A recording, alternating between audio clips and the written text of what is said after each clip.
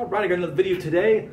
This morning I did a YouTube short on my other channel called Learning the Truth, where I do a bunch of YouTube shorts and stuff like that with, with different Bible teachings and stuff like that. It's really hard to do. You're trying to fit all this stuff in like a 16 to 30 to 50 second video. It's really hard to do. But I like to take these videos every now and then and actually explain them more in detail on this channel. Now, I've talked so many times about how we have no works today for salvation, and I'm messing up lately. I'm watching YouTube videos of preachers, and they're telling people to do works. They said it's not works and things like that. And they're telling people, again, they're saying Romans 10:13. Now, if you would talk like a Jehovah's Witness, I've read a lot of Jehovah's Witness literature over the decades, and they talk about how it's Romans 10:13. Call upon the name of the Lord to be saved.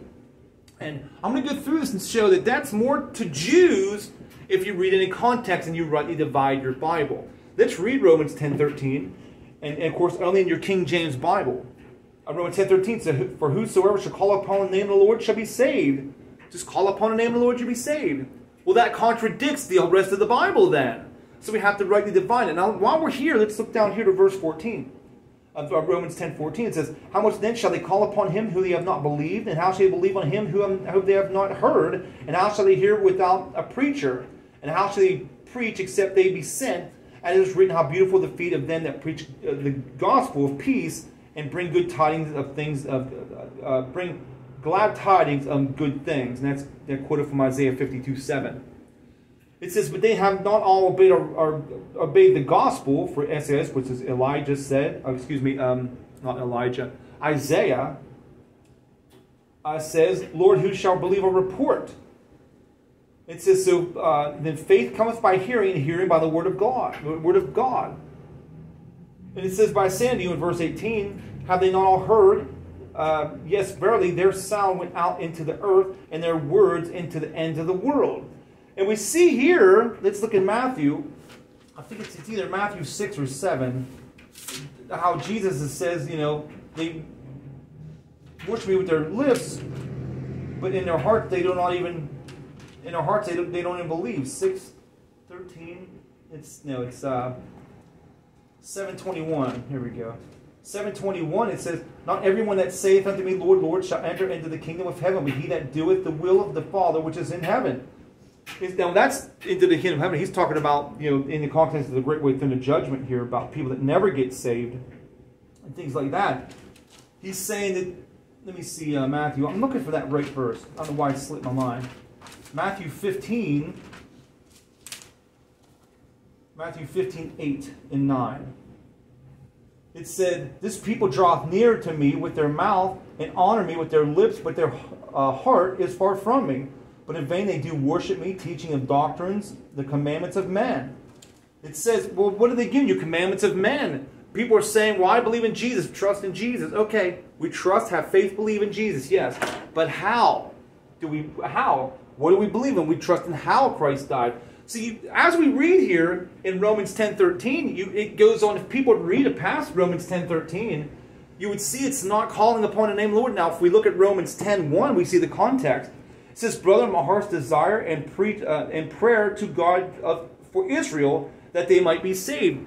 It's really in the context of Israel. And I'm going to show you some verses again to show this. Now let's look here at Acts chapter 21. Acts chapter 21. Acts chapter 2, verse 21. It says, "And it shall come to pass that whosoever shall call upon the name of the Lord shall be saved." And the very next verse says, "Ye men of Israel." So it's in the context of Jews again. It's talking like in verse 16, Acts 2:16, it says, "But this is that which was spoken by the prophet Joel." Joel, we're going to be there in a minute, but if you've seen my other videos, we see in Joel chapter 2 talks completely and specifically about Armageddon. It's talking about Armageddon there. It even gives you the weather report for the day of Armageddon. It's going to be like a cloudy and gloomy looking day and things.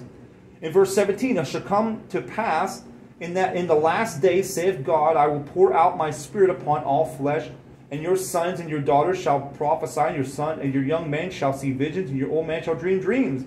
When is that? That's tribulation. That's for Jews. This is in the context of Israel. Romans 10:13. Paul starts the chapter by my prayer is that Israel, the Jews, come to salvation, get saved. Acts chapter 2, verse 21. And it shall come to pass, whosoever shall call upon the name of the Lord shall be saved. And this is the context here in tribulation. Now, let's run over to Joel chapter 2. If you've never read Joel chapter 2 or read the book of Joel, you've got to read it. There's so much prophetic information about end times and about tribulation and about Armageddon, because Joel has a lot of information, a lot of detailed information in it. Now let's look over here at Joel chapter 2, verses 28 through 32, and we'll read, it shall come to pass afterward that I will pour out my spirit upon all flesh. Now when did you just hear that? Well, you just heard it here in Acts chapter 2. Let's run back here real quick. Acts chapter 2, and it says, and it shall come to pass in the last days, saith God, I will pour out my spirit upon all flesh. And that's said, and the Bible says in Acts 2:17, it says it word for word, just in the Joel chapter 2, verse 28. It says, it shall come to pass afterward, I will pour out my spirit upon all flesh.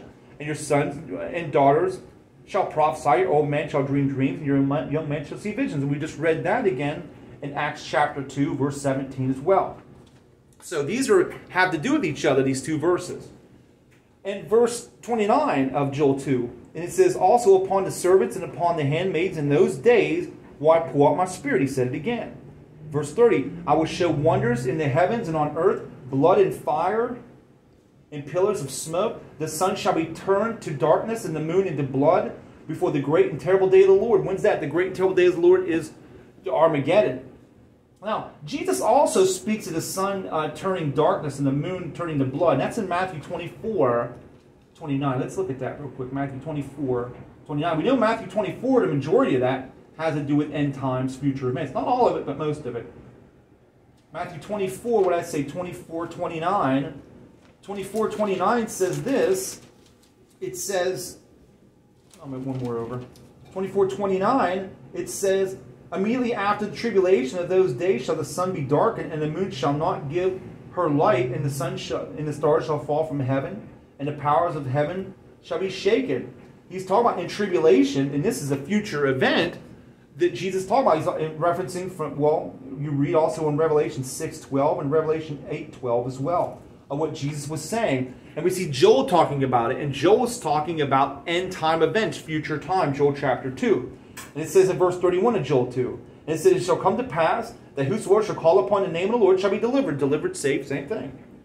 It says, for in Mount Zion and in Jerusalem shall be deliverance, as the Lord hath said, and in the remnant whom the Lord shall call. And he's saying here in Zion, in Jerusalem. Who's in Zion and Jerusalem? Jews. You know, so this really has more to do with Jews. Can you call upon the name of the Lord for salvation today? No. Can you do it in tribulation? Yeah, probably. It sounds like it. It sounds like you can call upon the name of the Lord in tribulation. And the thing is, though, tribulation is more for Jews to come to Jesus. You know, there's going to be some Gentiles there. They just never believed, or they believed falsely in a false way of salvation, which a lot of YouTubers that preach do. I mean, trust me, there's a lot of really good YouTubers out there that preach the truth right. And nothing against them, but there's so many out there that are getting so more views that are preaching a false way of salvation. You want to be careful to look at those, because the Bible says you got to know something to be saved, which is the gospel. What's the gospel? 1 Corinthians chapter 15, verses 1 through 4 is the gospel. And the gospel through the King James Bible is the only way to tell you the truth. It's telling you what to believe and how Christ died. How did Christ die for your sins? Of course we know he shed his precious and sinless and innocent blood upon the cross. Because Christ Jesus is so loving and merciful. He says, I'm going to come down here. I'm going to be killed. I'm going to spill my blood to make a blood sacrifice, because you cannot be forgiveness of sins ever unless it's a shedding of blood. Hebrews 9:22. God demands blood for sin, for payment. And that payment was made. Do you make a blood sacrifice of an animal today? Of course not. No, that's wrong. You can't do that today. In order to make a blood sacrifice today, you trust in the blood sacrifice Jesus made today. You don't make a blood sacrifice. Jesus made it for you. So you have faith in that blood Jesus spilled upon the cross for a blood sacrifice to you. And if you know you're saved, you want to know someone's saved, walk up to them and ask them, how'd you get saved? And they say, I trust in the blood of Jesus for my sins. He made a blood sacrifice. There has been a blood sacrifice made for my sins. The blood Jesus spilled for me. I trust in that blood to take me to heaven, because that blood's going to wash away the sins from your soul. And we see here, we read in Ephesians 1:13, it says you got to hear the gospel, understand the gospel, believe, and then you'll see what the Holy Spirit promised. If there's no blood sacrifice for your sin, there's no faith in it in order to make that blood effective to work. That blood washes your sins away from your soul. And then the Holy Spirit will enter and seal itself to you. The only way you're getting the Holy Spirit sealed to you is if there's been a blood sacrifice. Otherwise, there's still sins in your soul, and the Holy Spirit will refuse to enter your soul. So, you make a blood sacrifice in order to make that you have faith in the blood of Jesus. It's all about faith today. And if you're calling upon the name of the Lord, which sounds like it's in the Bible, it sounds like it's more for Jews, it doesn't matter. It still works. Now, if a Jewish person wants to come to and get saved today, they've got to come through 1 Corinthians 15, 1-4, trust in the blood of Jesus. Trust that he died and rose again the third day. That's what the gospel tells us. It's all about faith. There's no works. We do nothing. Just trust in what Jesus did for us. That's all that it is. That's all that it is. And you have to know what to trust in. The blood. The blood atonement. That's how Christ died for your sins. If Jesus would just say, hey, Lord, just forgive him. Father, forgive him. He's like, nope. Where's that blood? I demand blood. And Jesus says, we got the blood right here. The blood of God spilled upon that cross, not the blood of man. Sure, Jesus was in a human body, in a flesh body, but that's the blood of God fell upon that cross. Is Jesus Christ God? You betcha. He's God the Son. And that sinless blood fell upon the cross because Jesus never sinned ever. Even in a human body, even by tempted by Satan, Jesus was still sinless perfection. He never sinned. Because if he'd have sinned once, the blood would have been worthless. God wouldn't have accepted it. God the Father would never have accepted the blood of Jesus if he had ever sinned once. Jesus Christ never sinned ever. He is legitimate sinless perfection, what Jesus Christ is. So it's all about that blood. And that's the importance of it. Because if you could have just called upon the name of the Lord, Jesus didn't have to come down here and do that. He could just stay in heaven and say, hey, let me set up a prophet. Hey, you're a prophet now. Just tell him to call on my name, and that's it. That's all you would need to do. But Jesus said, no, there's got to be blood for forgiveness of sins. And that's what he did. He spilled that blood for your sins. And it's all about the faith in that blood and faith that he died and rose again the third day. That's how we get saved. None of this. This makes this a work. Ephesians 2, 8, and 9 says that, let me just go ahead and read it. In 2, 8, and 9, it says, there's by no works lest any man should boast. So we have to understand there's no works. If you try to add works to the gospel, it actually makes the gospel not work. So it's all about Jesus. It's all about him. And if somebody's saying something else, well, I did this or I did this prayer, it's boasting. And we know that boasting is a sin.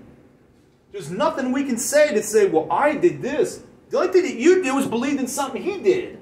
It's all about him. The only way, if you're saved, then you're automatically going to boast about Christ. That's all there is to it. Because if you're saying, Jesus did this and Jesus did that, it's all what Jesus did. Jesus saved my wretched, awful soul from hell. It's what Jesus did. And then you know you're saved because it's all about what Jesus did. It's all about his blood. Ephesians 2, 8, and 9 says, let me skip over 2, 8, and 9. It says, for by grace we are saved through faith. It's not of yourself. It's the gift of God, not of works, lest any man should boast. When you're boasting, you're bragging about yourself. Well, you go through one of these or call Jesus, call upon the name of the Lord, ask Jesus into your heart, or water baptism. You'll do that and watch him boast. Well, I got water baptized. I go to church all the time. I asked Jesus into my heart. I called upon the name. I. It's not going to work. That's boasting. That's something you did. Who cares what you did for salvation? It's all about what Jesus did. That blood, that precious blood. If there's no faith in that blood, oh, hell you're going. Oh, hell you're going. But you've got to trust what Jesus did. I'm just showing you what the Bible says. I'm not making up something. I've actually talked to people recently. He goes, what's this new religion you're talking about? I'm like, what's in the Bible? That's what Jesus said. And they never heard it. The guys came out these Bible tracts saying, repent of your sins. It's all about repent. Yeah, repent's an automatic action. Feel sorry for it. Change your mind. Turn away. Sure. The word repentance isn't in the gospel, 1 Corinthians 15, 1-4, because it is an automatic action. You can't tell someone to repent. They're probably not going to mean it. Like, yeah, I repent. But do they? Do you feel bad for your sins? We should. Did you change your mind? Did you change your mind from trusting in a different way, a false way of salvation, and trusting in what Jesus did for salvation? That's a repent. That's a change of mind. Like, wait, I was wrong. Oh, the Bible says this. Now I'm right. Now I know what to do. Now I got it right. Well, that's repent. Repent doesn't mean stop sinning. We should not sin and try our best not to sin. Repent doesn't mean stop sinning, because you make repent of your sins, stop sinning. Well, then what happens if you sin again? Did you lose your salvation? That's what people are thinking. Now, you can't lose your salvation no matter what you do, because we'd all would have lost it, because we're all sinners, sadly. Because the Bible says if you say you're not a sinner, then you're a liar. We're all sinners until the day of redemption, meaning the day that our soul has been saved at the moment of salvation. Once you get saved. But the day of redemption is the rapture. Or if you die before the rapture and you're saved, then, and stuff like that. But it'll be part of the first resurrection as well. But you'll have that day of redemption, meaning that your body will be saved. And it becomes glorified at that point. That'll be over here. I hope I'm praying myself, my family, my friends are raptured. I don't want to die. I'd rather be raptured, But those people that raptured, that were saved before the rapture, their soul went to heaven, but their body's in the ground. But a part of that first resurrection, they'll get their glorified body. Their body will come out of the grave, and they'll be glorified, and they'll get their body back, and their soul will go back into the body and stuff. So it's going to be an amazing time. It's going to be soon. I don't know when it is. I'll pray to rapture soon. But I hope this helps you. I know I've mentioned this stuff before, but I want to keep adding more and more verses to help people understand more and more and more. But I hope this helps you, and I'll talk to you later.